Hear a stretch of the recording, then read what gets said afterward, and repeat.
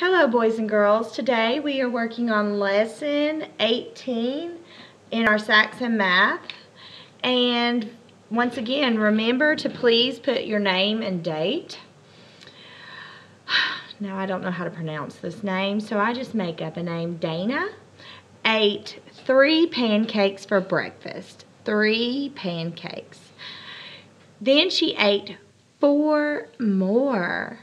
Draw a picture and write a number sentence. Well, she ate 3 pancakes. 1, 2, 3. And she ate 4 more. 1, 2, 3, 4. 3 and 4 equals 7.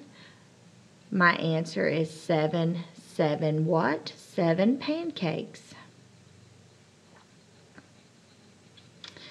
Divide each square into 4 equal parts. Shade 3, ooh, now we're going a little harder.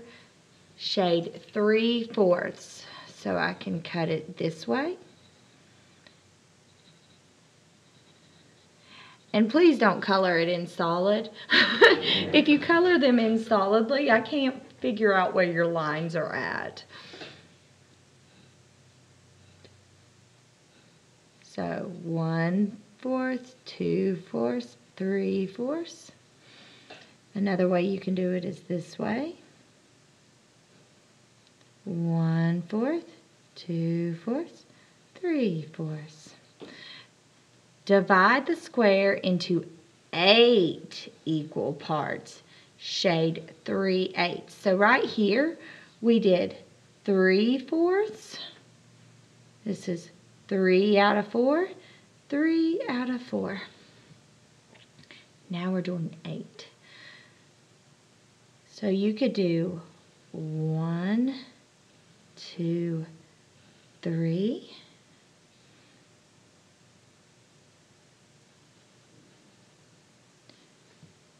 This is 8ths. 1, 2, 3, 4, 5, 6, 7, 8. Another way is you can just draw 7 lines like this or 7 lines like this. And your final way that I know of to do it equally is you could cut these in half. So then it would make 8 equal parts. But you can do it any way you want as long as you know these are equal. Now, of course, I'm not perfect, so my drawing is not perfect. But ideally, these would be more evenly spaced. And I'm going to color in or shade 3 out of 8. And so that looks like 3/8. Write 3 addition facts with the sum of 10. So we're doing addition facts. And so my answer will be 10. Well, I know 9 plus 1 is 10. The commutative property is 1 plus 9. That's 2 facts. But I want to be a little bit more original. I could do 5 plus 5. I can do 2 plus 8 or 8 plus 2. I can do 3 plus 7 or 7 plus 2 because of the commutative property. What is the value of these coins? Well, a nickel is worth 5 cents. A dime is worth 10 cents.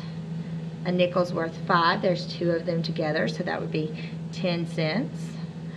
2 dimes is worth 20 cents. And then I can just add those up. 20, 30, 45. 45 cents. Complete the number pattern. Well, my pattern is going to be getting larger. And the difference between 31 and 21 is 10. Between 41 and 31 is 10. 51 and 41 is 10. So my pattern is plus 10. If I couldn't figure that out on my own, I could always do grab 21 and count up. 21, 22, 23, 24, 25, 26, 27, 28, 29, 30, 31. So either way, I'm just going to add 10 to this. So the only number that's going to change is the number in the tens place. So it goes 2, 3, 4, 5, 6, 7, 8, 9, 10, 11. And you're going to keep your ones place the same. This concludes your lesson 18 in Saxon Math.